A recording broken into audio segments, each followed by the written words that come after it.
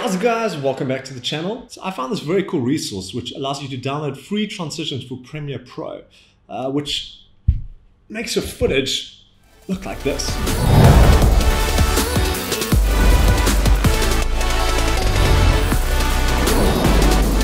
Hey guys, welcome back to the channel. So today I'm showing you where you can download these transitions and how to use them. It's really simple, very easy to do. First things first is we go to a website called mixkit.co. So when you open it up, it gives you some awesome stock video clips, stock music, sound effects, video templates, and a whole bunch of other stuff. So what you want to do is you want to go to templates at the top here and click on Premiere Pro. So what we're going to do is we're going to look at transitions for Premiere Pro. So I click on transitions at the top. And what I've already done is I've downloaded a whole bunch of these, but you can see that they've got some pretty sweet ones. I mean, for free transitions, these are great. So you're checking that out, but let's get into Premiere Pro and I'll show you the ones that I've downloaded already. So what you're gonna do is you're gonna put all of your footage into the timeline, and then you go to your downloaded clips. And it's gonna open up this transition for me. 5 hours later. Okay, so this one's open up, and if we play through it, you can see what it looks like. It's basically the preview that it gives you on the website. On top, these yellow blocks, these are all of the transition effects that have been put onto the clips, and at the bottom here are the two clips, and they just duplicate it so it happens twice. This one is really easy. All I'm going to do is I'm going to take all these transition effects, all the yellow blocks, drag them over to my files and pop them on top, more or less where my two clips meet. And what I'm going to do is I'm just going to cut off that first part so it's not so long, and where the first clip ends and the next clip starts, what I'm going to do is line up, zoom in nice and close so you can see what I'm talking about here.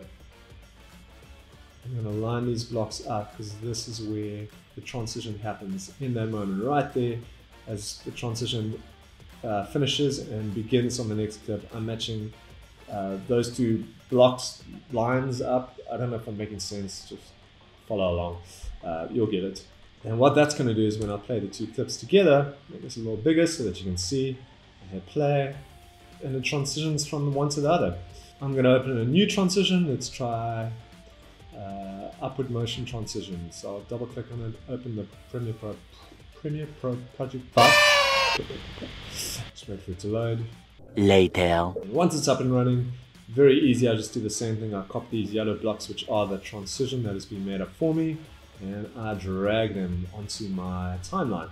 And I line them up, as you can see there, where this one ends, the next one starts. And I'm going to do one more.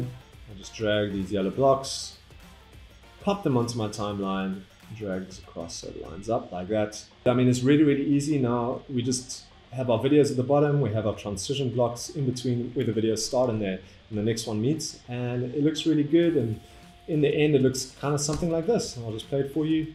One transition into the next, there's a different one.